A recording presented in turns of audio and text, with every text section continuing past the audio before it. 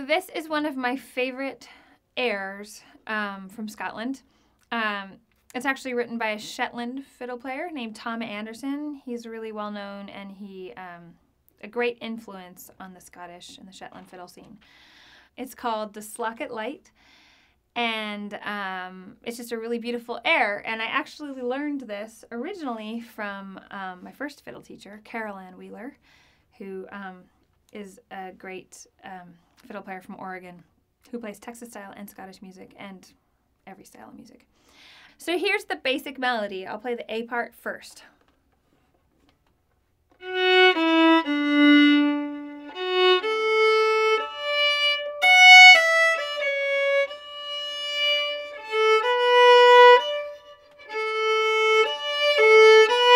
So right at the beginning, we're in the key of D. We're going to start on our F sharp. And you can kind of totally just melt into these first few notes. Starting on the F sharp, walking down the scale.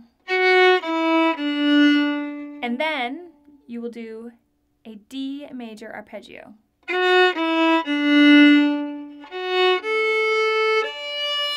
All the way up to the F sharp, then walk down the scale. So that whole first opening phrase sounds like this.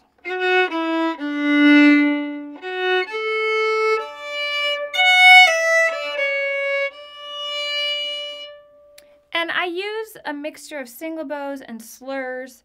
I actually switch it up quite a bit, so I'm not going to go. So we're going to play the Slockit Light with a lot of added grace notes. So while we're learning these grace notes, keep in mind that we're playing the grace notes and doing bowings and all of those things to be expressive and to be lyrical with this tune.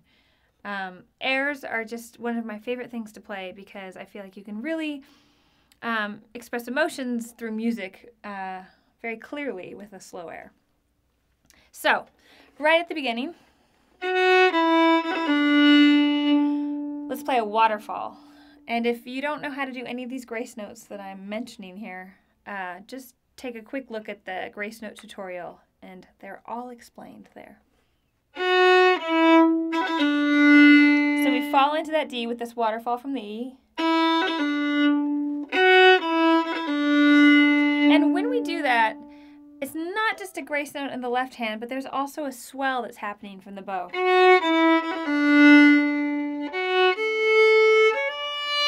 When you get to that D, you can do a really soft hammer-on.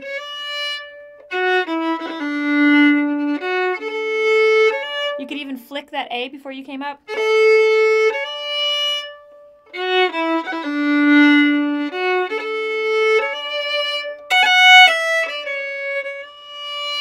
There I flicked the F sharp, and I also played a down bow slur.